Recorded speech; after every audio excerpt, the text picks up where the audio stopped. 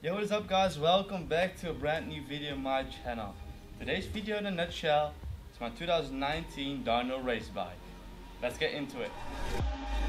Take your time, it's alright. Everything will work out fine. But you don't wanna go there, so you take it high. So let's start with the heart of the bike, the frame. This is the Canyon Sender special painted in the colors of the Netherlands, and this is size medium. Since I hopped on this bike, I've been running the long chainstay.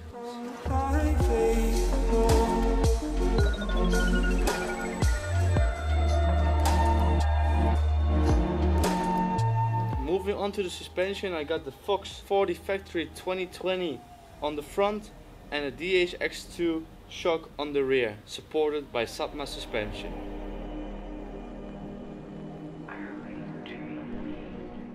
So moving on to the cockpit, we got the Hopetech direct mount stem holding on to the rental fat bar,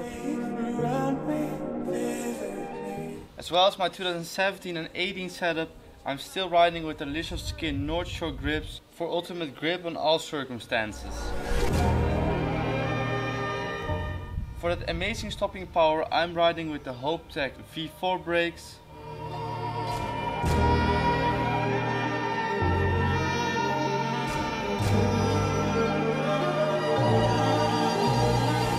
Including the disc rotors from Hopetech as well. What's cool about the brand Hopetech in general is if you break the levers or you want them in different kind of colors, you can fully customize it yourself, and that's what we did with this setup as well, and I think it turned out amazing. Thanks Funride and Hopetech for supporting me this year.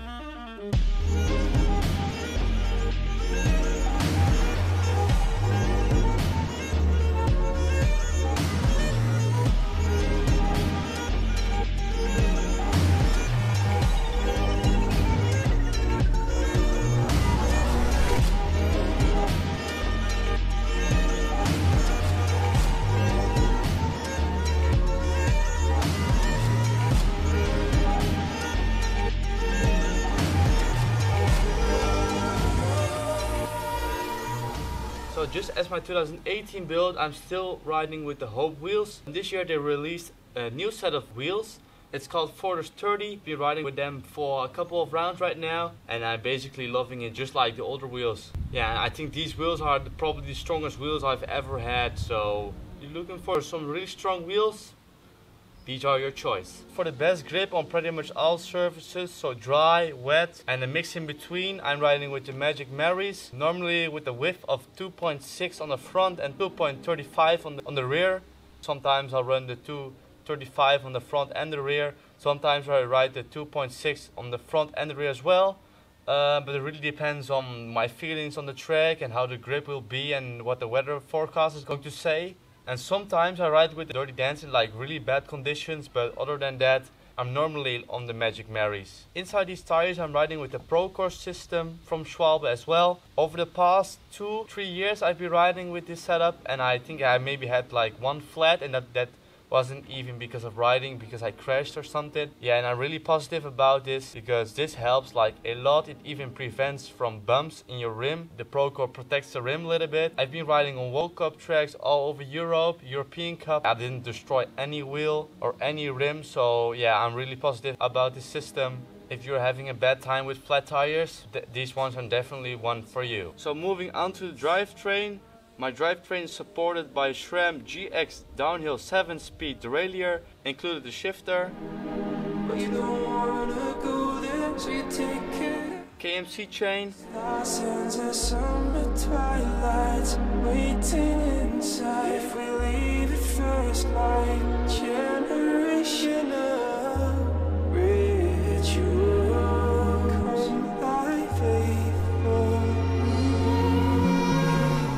Hopetech downhill cassette.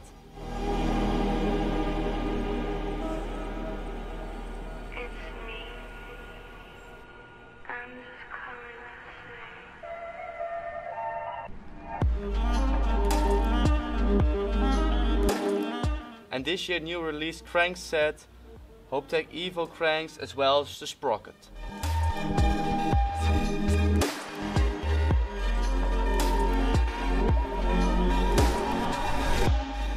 and the crank brought mallet pedals to put in the force. Everything will work out fine.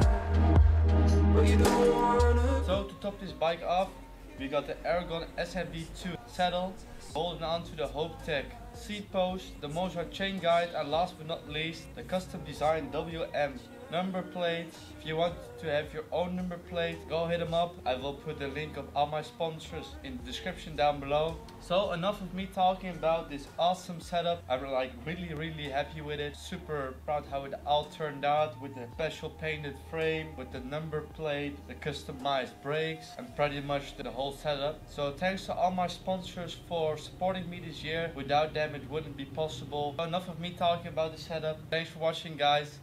And yeah, see you in the next video. If you have any questions, by the way, comment them below. I will probably answer it, so bye bye.